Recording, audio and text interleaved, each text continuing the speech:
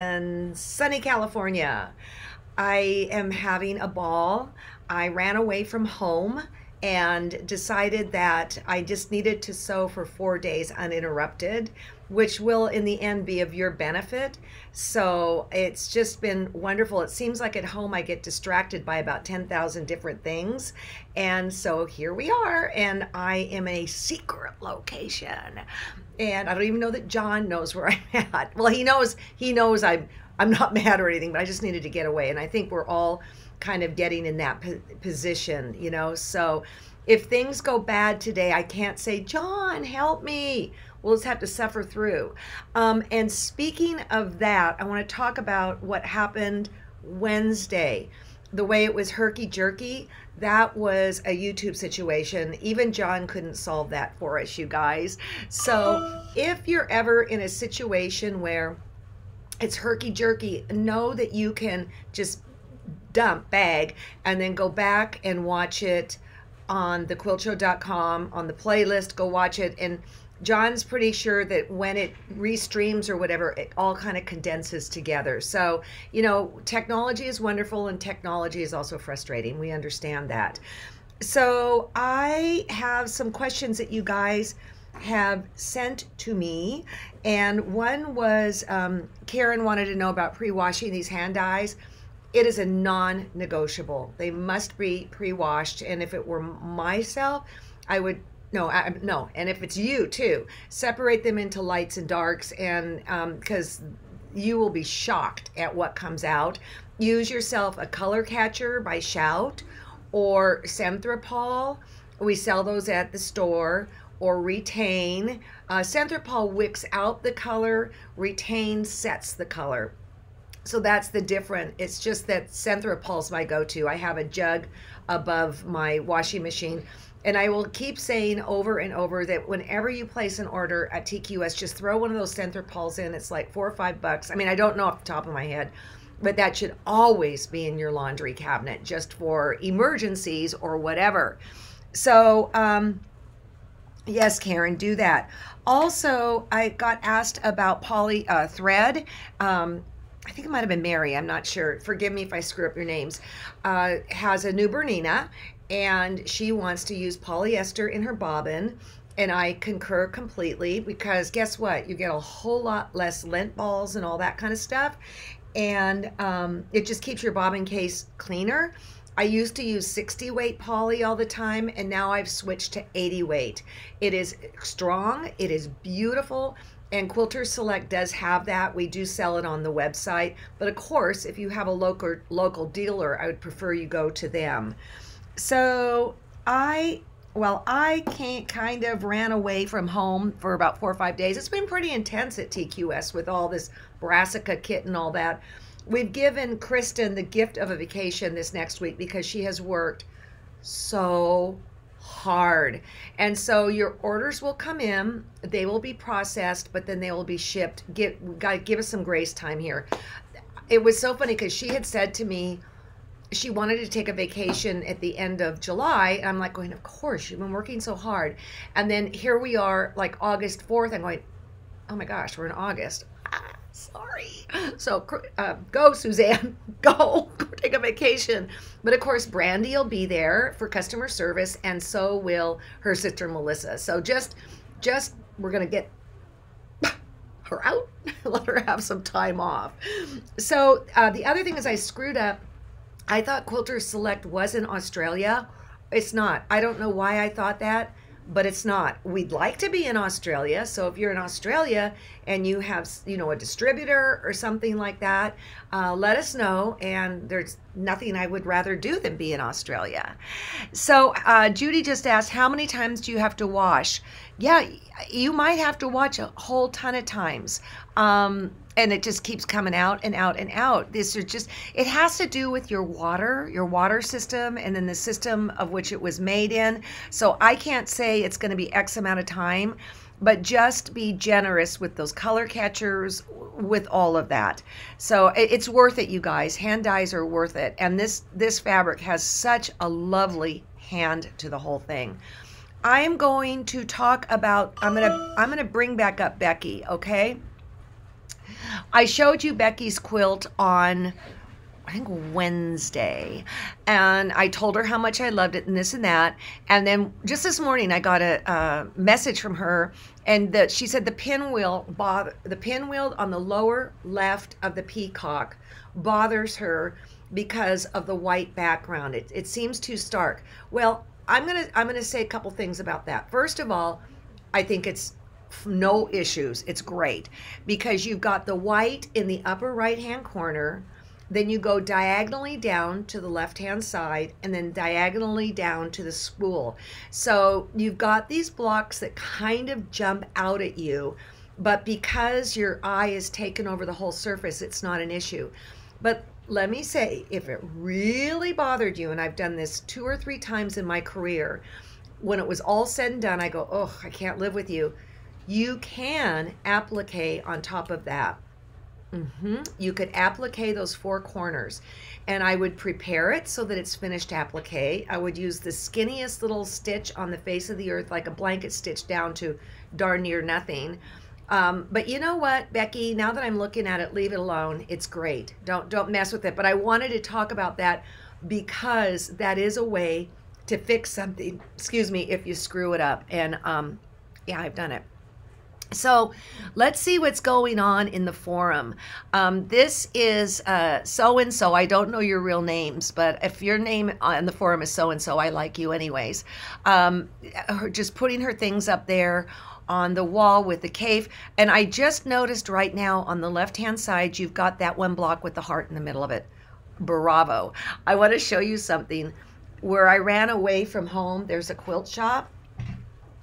I have plenty of these, but a girl can't run out of these things here. So that's the damage I did, along with some Dupianis. Yes, yes, yes. So let's see who else we have here. Okay, I love these because you played with your star bellies. Good for you. Doesn't that make it just that much more interesting? I had a book called Star Bellies, and it was 12-inch blocks with different sampler blocks on the inside of it. It's way out of print, but it was, I don't even know if it was called Star Bellies. Might have been called Keep Quilting. Maybe it was a class that I taught. Okay, so Sherry put this up, and you guys, if you're not going to the forum, you are missing the boat. And Sherry wanted something blendable, and that's very, very CAFE, blendy, things like that. And then I noticed kind of at the top of one of the more recent posts was addressing this quilt, and it was somebody's opinion. And what I loved about that, and I don't know what I thought about the opinion, Sherry, you can take it or leave it, but what I really love is that this is being approached like a classroom where people can in the most respectful way say what they think and this and that, and you know, to use the forum in that way is just an A. So here's some more. These just inspire me, and I'm telling you, I would not be using the colors that I would not be combining the colors that I'm combining if it were not for that Katie Fowler color wheel. So I'm already kind of working on, oh, before I talk about what's next. So I teach a class, and I always tell people, make sure your machine's in working condition. And so I'm here with my little 153 Bernina with my name on it, and it starts rattling like there's no tomorrow. And I'm like going, and I start hitting it. What's the matter with you? And then we got a little tool, and we took it apart, and this little piece on the inside was hanging loose. Uh-oh. So then we tried to put it together. Couldn't figure it out. So I text a picture to my friend Jennifer, who works at Meisner's, and I said, how much trouble am I right here, right now? And she said, well, it will still, it's a pretty important part. She asked the tech. She said, it will still sew, but your stitch might be compromised. Well, my stitch is not compromised. That is my 153 Bernina. It is hanging with the program. I will get it reinstalled when I get home. Surprise! Okay, so I have not put my cave quilt together. I kind of, my plan is this, is that the next week we'll go through a couple more blocks, because like I want to make sure the signature block is in there. And I know there's a certain star I want to make sure there's in there, and then we'll start putting it together. But then what's next? Okay, we've gone pretty freaking wild with Cave's fabric, and there's a new line that will be coming out of Editas called Sweet 16. And it's absolutely beautiful. Andover was so kind to send me a pre-pack of it, and so I think we're going to do baskets. So here's what we're working on, what I'm working on up here. And the baskets, the good news is you don't have to buy another book. It's going to be right in that book that we're working on right now. And here's the problem. We do not have an unlimited amount of resources to get this fabric. The way fabric works is that basically a store orders it darn near a year in advance, and this whole COVID thing has just caught us off guard, all of us, and then so we're trying to put things together. We have, I think, I don't know, I don't want to say how many because I don't want to jinx it. We do not have the access that we had of the cave, let's just say that. But we're working with Cliff, the owner of Andover, whom I adore, and we're seeing what we can do. Some of the kits might vary a little bit, but of course it will all be Editas fabric. So Kristen is working on that. What we have is on the front page, we are not taking pre-orders, okay? But we're trying to get a handle on how many people might want to play along with this particular quilt, just by voting, okay? Just vote. That's what we want to know, so then we know how much we should shoot for. Again, we do not, Andover does not have the resources or the extras that we happen to have with CAFE. So we'll do the very best we can, but certainly there are a bunch of wonderful collections out there, and I'm going to give you a break in color. We're going to be working in one color family. I think I almost killed you on that. So what we're going to do today is we're going to do the pinwheel, and I will be taking notes. So if I'm drinking my drink from my trough, if I'm looking down here, that's what I'm doing, and then I can go from there. And then Teresa said if it starts being jerky-herky, try restreaming. It's not on our end, and it's probably not on your end. I mean, we're just kind of hostage to what the situation is. So let's get going on this video. So I have to tell you, you guys, I'm taping all this week in one pop because we've got all the 3 cameras to work. And so I hope you like this striped shirt. So anyways, I do wash my clothes in between. This is Sunday afternoon, and I'm feeling so happy that we got it all to work. In fact, I think I'm going to go buy a lottery ticket. So here is a little 6-inch finished 4 pinwheels, and each pinwheel is 3 inches. Oh, hey, wouldn't that might look really cute in the center of this block too, right? So I don't really know how I picked the colors. I went and looked at the color wheel. I went and looked at the fabrics, and no, I didn't get it from there. I don't even know. I just pulled them. They look good to me, and I pulled them. Here's the problem. If you go to the pinwheel page, which is 71, and no, block 71, page 83, it only comes in 4, 6, 8, 10, and 12. I can do a 6-inch one, and I may have, I can't remember if I did or not, but gosh, this one is so cute with the 4 of them together. And it's a fussy block, you guys. So what do I do when it's time to cut my fabric? Because they don't have the measurement. So let's take a little look here. On my drafting paper, I drew a 3-inch square, okay? You always draw the finished, and then I divided it in half, which would be 1.5 right there, and then I went corner to corner, and there is my pinwheel block, right? And so what I do, the magic number, if you're doing a half square triangle, is plus 7/8. So x plus 7/8. This is the 90 degree right here. So if this were 1.5 plus 7/8, that would be 2 3/8 is what you would cut your square at. However, recently I've really gotten into the jam of squaring up. So the fact of the matter is I cut my squares 1/8 up from 3/8 is 1/2. So I would cut it at 2.5 and then be willing to trim down. All right, so we're just doing one of these little pinwheels.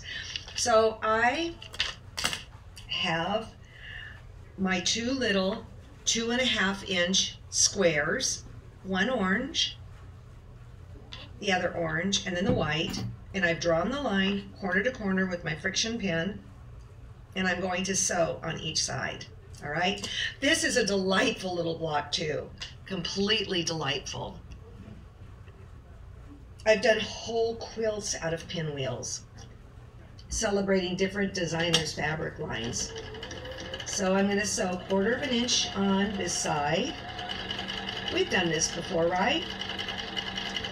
The main thing with the pinwheel, honestly, it's the pinning. It's the sewing of the triangles together where a little bit of excellence has to come forth. I'm going to just turn it around. Yeah, John, I couldn't believe it. John, it took him about 20 minutes to get all 3 cameras going, and I'm like, okay, I'm doing all the how-to demos right now. Yay. So here we go. If you're new to this, I use an 80 weight in the bobbin. It's Quilter Select Polyester 80 weight, and on the top I use a 60 weight. It has a polyester core and long Egyptian staple cotton on the outside. And it makes your accuracy just really step up big time. So here we come over here. Let's get this out of the way. Yay. I am going to cut before I iron.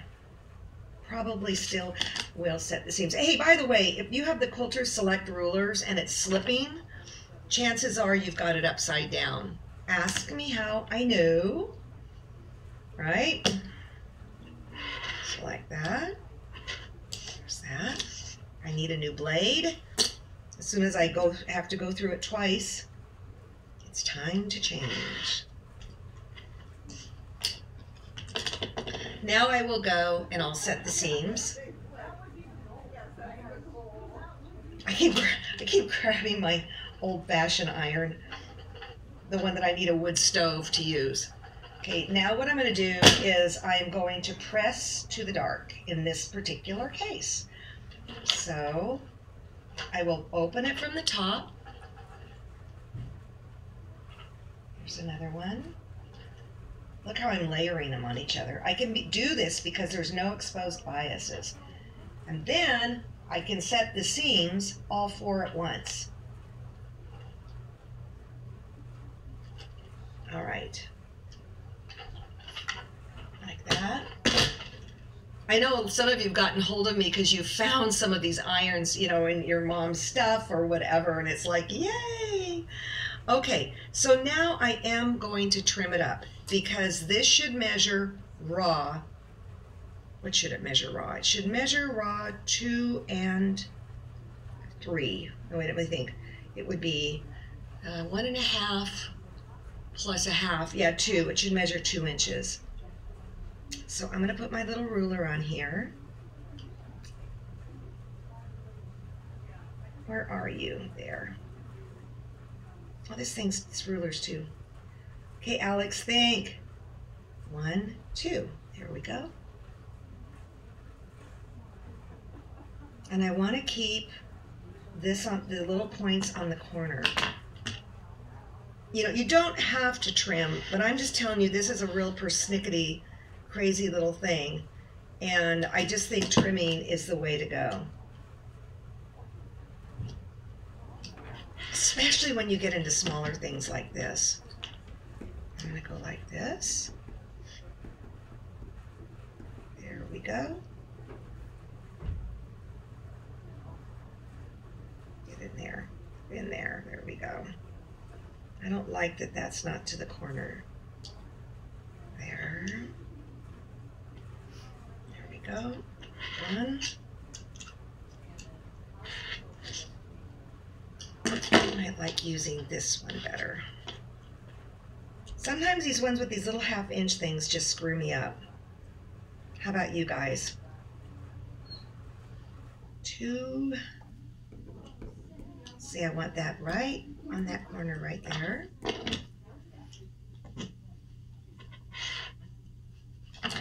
That one didn't turn too well, but let's do 2. And again, I want that to go all the way to that corner. I'm going to tell you the truth, guys. I would not be doing this sitting down in real life. I would go and stand up. This is a really, really awkward situation. Okay. 2.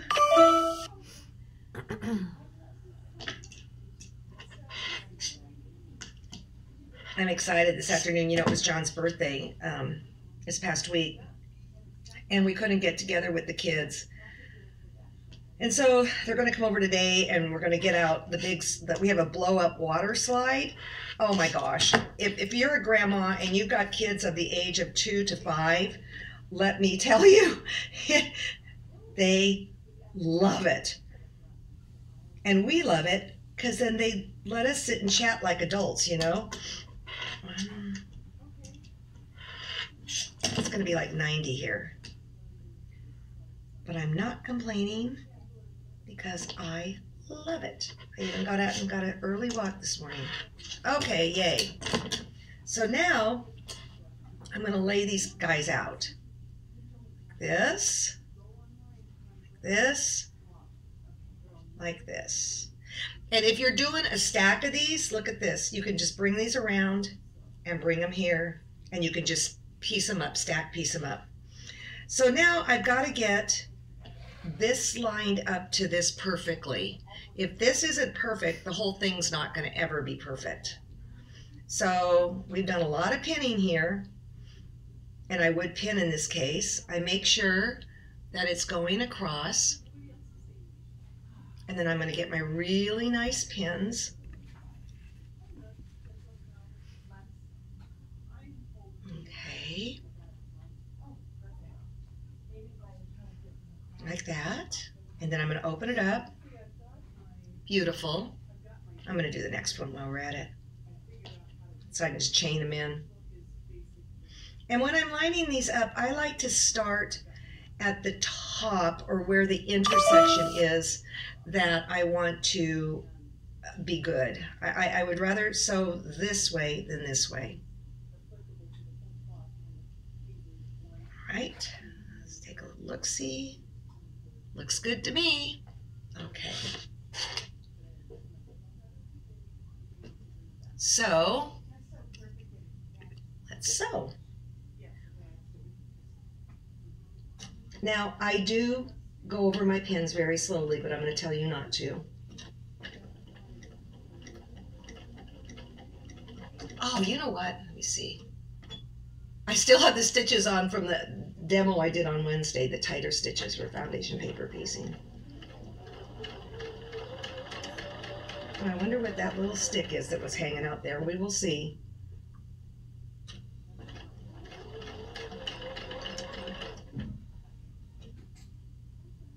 Let's shift it a little, but we can live with that. Okay, cut the thread. And let's see how this turned out.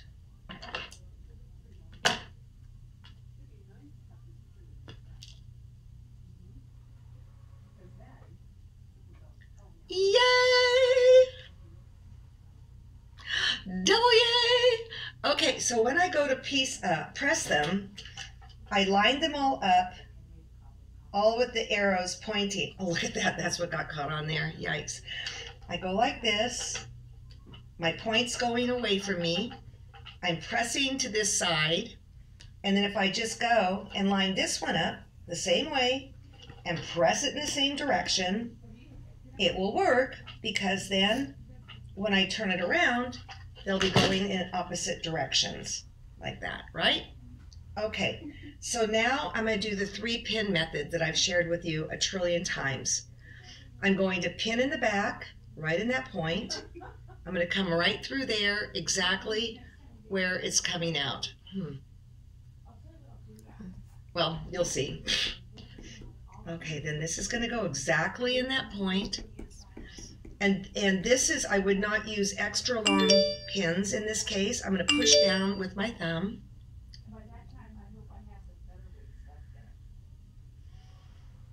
Come in a 1/16 of an inch before, a 1/16 of an inch after, and I'm going to open it up and make sure this line is going straight across. It's not. It's off, so I'm going to fix it, because I've gone to enough work right now that I want it to come out right, right? Okay, let's look there. The back is lying to me a little bit, and that's what happens. The back will say, hey, you're in the right spot, but the right spot is what the front says, where the pin actually comes out. And I got a lot of layers here. Another little pin in right before.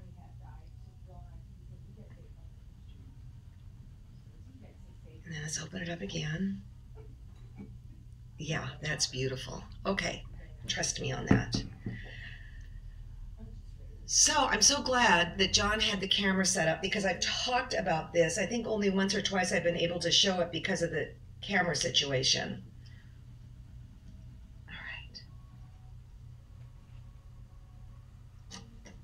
So there, I'm watching that line. Look how this pin is sticking out like acupuncture.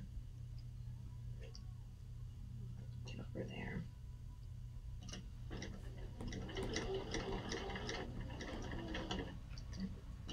You see, I'm not pulling it out. A lot of people pull it out.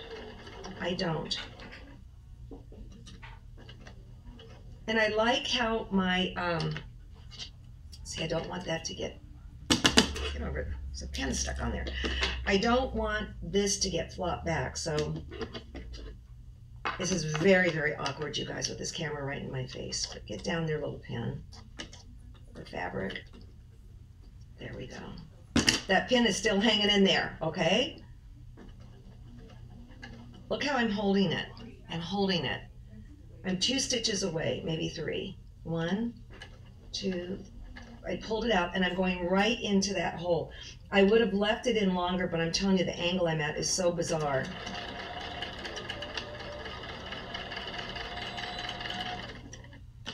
Let's see what happened. Whoops, sorry. Say a little prayer for me. Oh, poop. Okay. It's not good. But the good news is that this line is straight across. It's about equal amount of being off. So I'm going to go back and just stitch a little stitch again. This is, in a not perfect world, this is about as good as it gets. So I'm just going to go back. And oh, I can even see where I missed it. I think that whole, that fabric flopping up kind of did me in.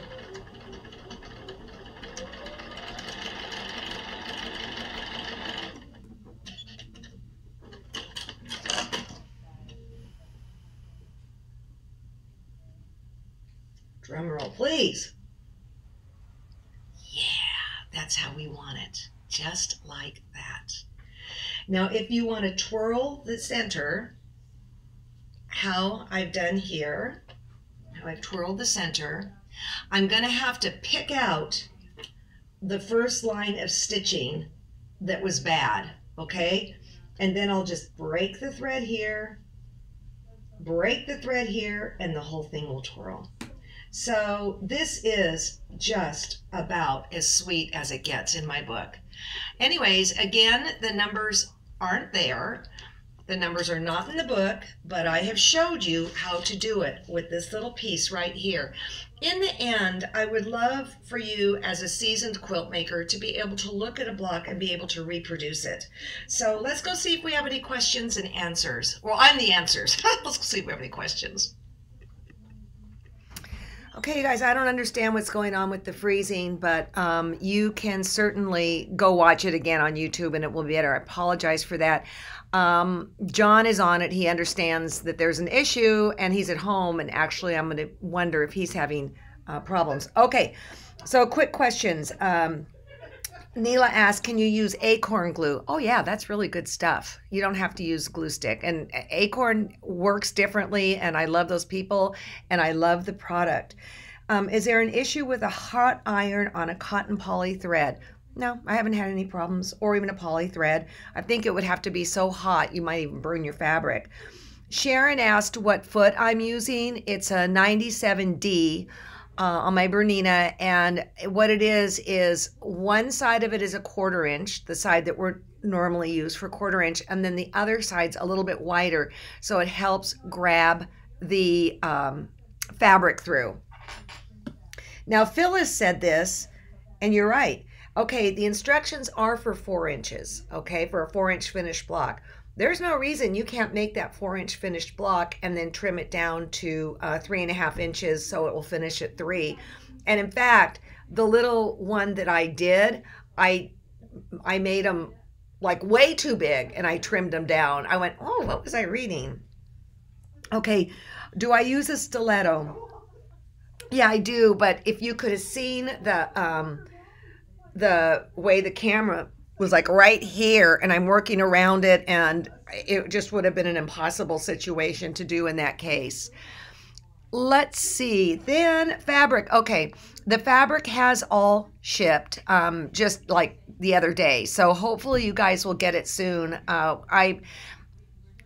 It was just a scene, okay? And I thank you for your patience and your understanding. And again, that's why we're giving Suzanne a week off. It has just been amazing. I don't think we're going to get into that with the edit to fabric this time because it's a limited quantity. And how that is going to work is when we know what we can get our hands on, we'll do it so that it launches at like 9 o'clock Pacific time. So what happened originally with the cave doesn't happen here. We're learning. And so the other thing, maybe it was sent from the West and it's struggling to get past Arizona, Joanne. That's funny. So we're doing the best we can to keep everybody happy, and I want to keep you happy and healthy and keep sewing, and you guys are as important to me as some of you are writing to me. This means so much to me, and the way you play together with the comments here, with the way you play together on the forum, it makes me very, very happy and very proud to be a part of this group. So have a great day. I'm going to go sew, because I still have Friday and Saturday. See you later.